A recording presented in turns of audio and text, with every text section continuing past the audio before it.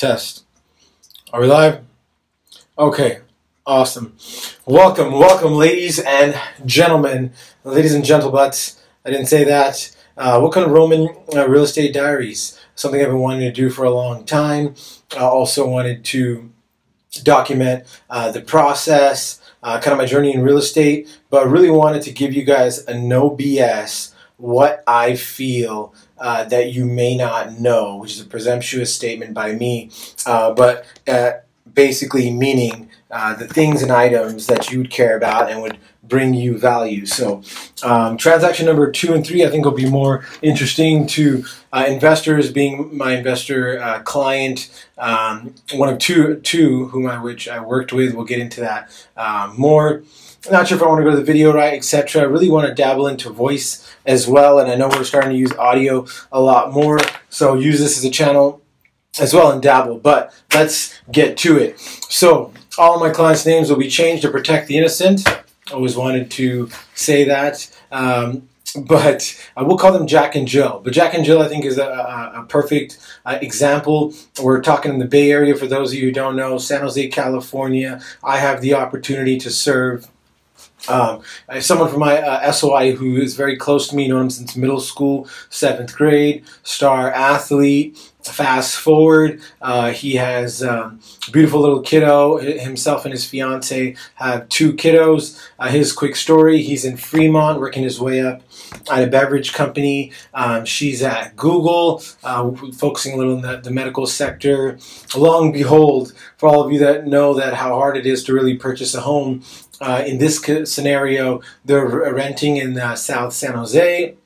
So we have to be patient. You know, some people, everyone's motivation is different, but this was kind of a journey where, you know, they really got educated, asked great questions, and decided that, you know, they weren't ready, only to come back quite a few months later, you know, saying that they were ready when we checked in with them. And the most interesting note and key value factors that I want to get into, because there's so much we can talk about for the first time home buyer and the whole process, and I won't get too detailed into that. Number one, you know, they were in a situation, even with their 2 jobs that, you know, I mentioned, working hard, doing everything. They were still, like most people in our area, probably fall into the pre-approval range of about, let's just say, $600,000 to $900,000. Even them being close to my age of 30, what that puts them at in San Jose is basically they can afford nothing. So they're about looking at ownership, you know, in condos, ownership here and there, Fremont area. And I think the greatest lesson to be learned in this one was my client, fiance, actually mentioned, well, Roman, what do you think about Hollister?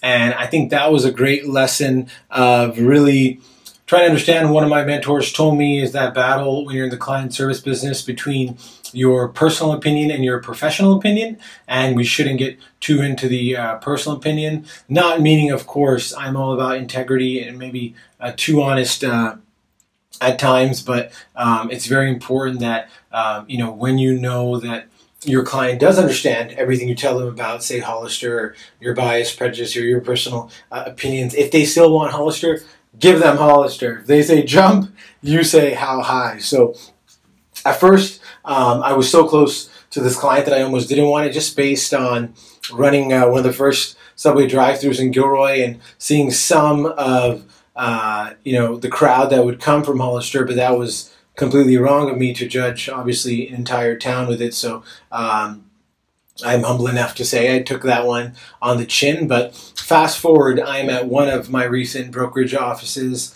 a veteran, 30-year Evergreen San Jose area broker of record. He knows who he is, starts talking to me about what I feel is very cool about why we should stay involved. And it can really pay off to know and begin to see things 3 years or 2 years ahead, or literally what you don't know is what you don't know. If you know about a future project that's for sure going to be developed in that area, to that common man, that area might seem bad right now, but knowing its future, if you can get a step ahead and be there first, it can be very profitable. So they continue to pushed Hollister, and they said they didn't mind that, making that move, even with their commute. Fast forward back to my broker of record, he mentions a story to me about Hollister, and he's sharing with us that there is a huge uptake. We're in June 2018 right now.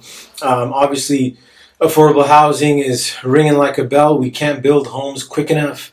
Inventory is very low. So in Hollister, we see a huge increase in builders and new builders beginning to register and buy up land.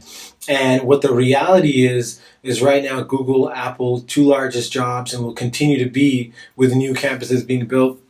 A huge job area and influx. And when these people move here and accept these jobs, HR really has to help them just find housing. And obviously, people are finding a huge problem with that and being able to find housing in this area. And Google and Apple is going to want to be realistic in their finance department to make sure they can't give six figures to everybody, but at the same time they want their employees to be able to find housing. So solution in their minds, working with builders like Hollister and really working hand in hand with them, and you'll start to see more and more of your big buses, Royal Coach Tours type with Wi-Fi, and the plan is to actually recommend to these builders Hollister, and especially with my client, although the commute may seem far, but if she's got Wi-Fi, if she's got things like daycare taken care of, and she's not to worry about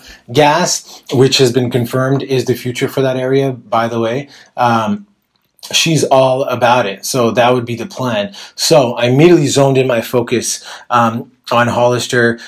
Not for everyone. I think it worked out perfect for them. One thing to be careful of, guys, is HOAs. Even, I don't think my sister minds me bringing her up for typical KB home. She's in Sacramento.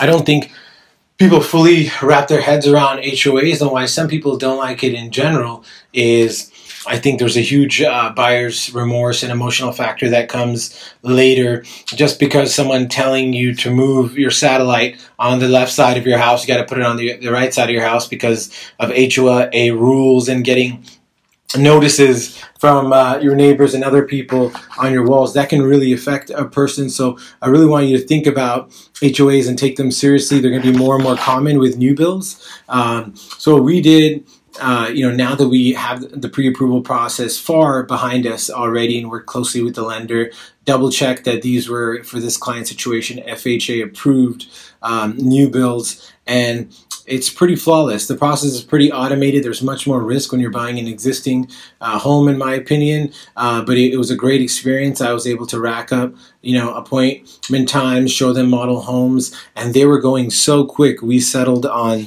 a beautiful, beautiful lot that was nearly done. That's another thing you got to be careful of. They are renting, so it's not a big deal to them, and they can work out their lease. If you're selling your home, it gets a little more complicated in order to move into this Hollister home, because you have to be careful with new builds that you time things correctly, and sometimes there's things even the builders can't control, and we've had situations where your home's not ready and you're kind of stuck in the middle, and we don't want you in the hotel or on the street. So that's another thing to know. But all in all, a great story that was already taken care of, but is actually going to really bear the fruit in a few weeks in this July. They've been stopping by, checking out their home in Hollister. They're very happy with it. They were able to get a huge custom home that they called their own.